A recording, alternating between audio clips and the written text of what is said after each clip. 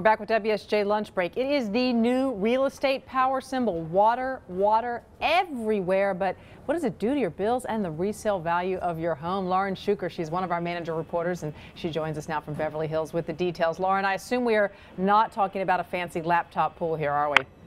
Yeah, it goes a bit beyond that, Wendy. We're looking at, moats, lazy rivers people are building, water mountains with, waterfalls and water slides and 100-foot waterfalls. So it's extreme water features today. Now, cost-wise, we were just looking at that one with the moat. I was actually talking to somebody about a moat and whether it would be cool to have a moat around your house, and I thought the upkeep must be unimaginable, but we'll get to that in a moment. Cost-wise, what are we talking? Well, it actually depends where you live. I mean, the house I found that has a moat around, a 5-acre moat around it, is actually in Miami in Florida. So the guy who built it just really dug into the limestone and found water right away, kind of 10 or 12 feet down.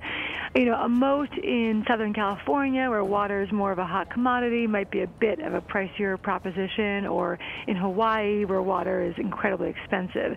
So it depends where you are. In this case, I think, it was free. He had the guy dig out the limestone, gave it to him, and that was that.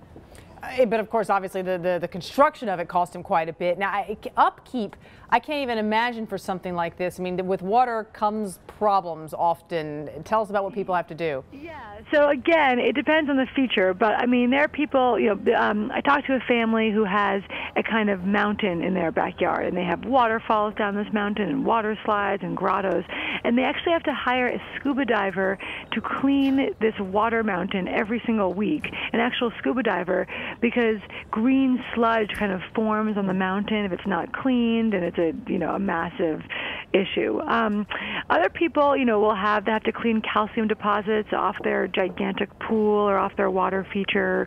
And also, the water bill can be really expensive if you have, 10 or 15 pumps pumping water throughout your property. I talked to one guy who pays $7,000 a month. He's a bachelor. He lives in the house just for the electricity and water to get water around his property. And the water bill was so high that the Los Angeles Department of Water and Power actually showed up at his house when he first moved in and said, is everything okay? We've never seen a water bill this high. So it can get quite outrageous. Very quickly, has anybody had trouble with resale value and just reselling these homes?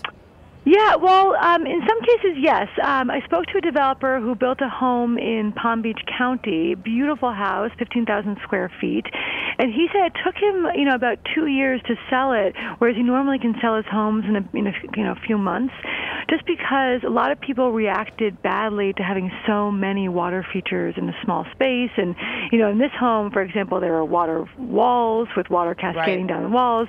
There's a floor, kind of a floor over a pool. And he said a lot of people who looked at the house didn't love the feeling of walking. Lauren, we got to leave it there, but thank you so much. More in the arena section tomorrow for that. And we are all done with WSJ Lunch Break. I'll see you guys back here tomorrow. Have a good rest of the day.